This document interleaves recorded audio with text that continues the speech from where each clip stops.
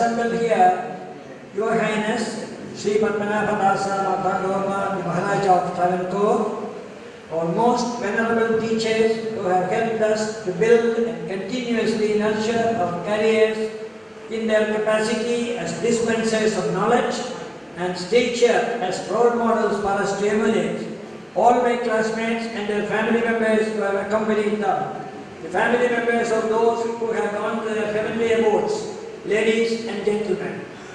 I stand before you on this occasion, a very long-cherished desire of almost all of us to have a reunion of the first batch of students of Trivandrum Medical College to meet each other, knowing each other more intimately after having seen life and its intricacies for 6 decades, seeing the ups and downs of our professional, personal and social lives, and assemble at a common platform to learn from each other about the various facets of a medical man he can achieve in one's life journey.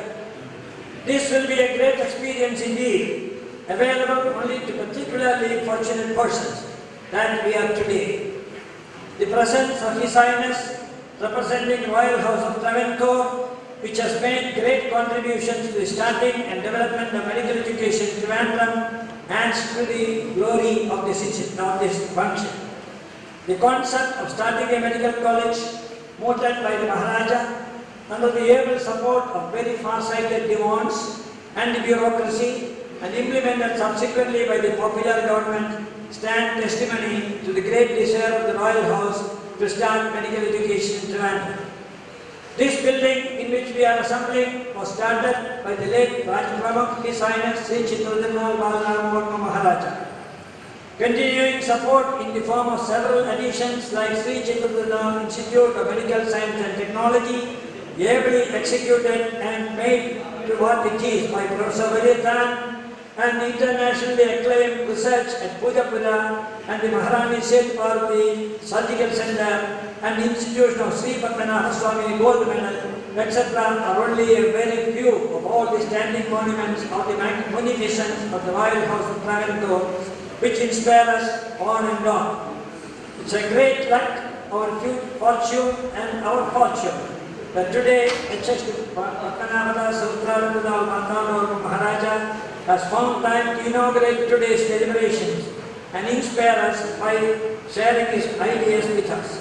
On all your behalf and on my own, I extend to you, Your Highness, a very, very cordial and hearty welcome.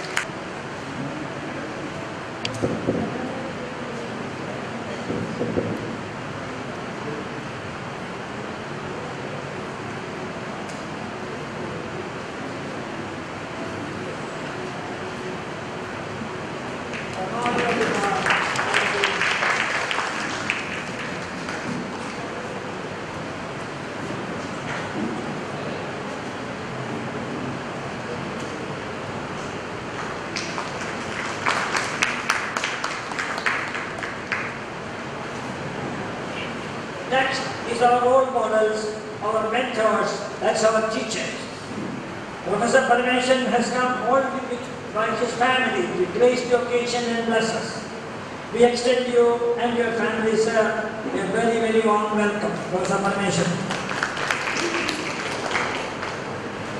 Professor Edna Narayana, sir, was our friend and teacher when we joined. Despite the ailments, he has agreed to come. We extend to you, Professor Narayana, sir, a very hearty welcome. Professor K.P. George, who introduced us to pharmacology and human behavior in our young days, accepting our invitation, he has come with all his better half. I extend to you both a very, very hearty welcome, Professor K.P. George. Next is Professor M.S.P. Nair, our teacher in biochemistry, who joined this college in its early days, grew with it, served in several institutions, teaching many, many students. I extend to you, sir, a very, very hearty welcome, Professor M.S.P. Nair. Professor T.T.G. Pillai, who taught us the basics of clinical pathology, later on moving to medicine, is here to participate in this function and felicitate us. I extend to him and his family a very hearty welcome. We had invited the present custodians of this medical college, Professor Geeta, the DME, and Professor Ramdas Pisharani, the principal, to be with us and enliven this function.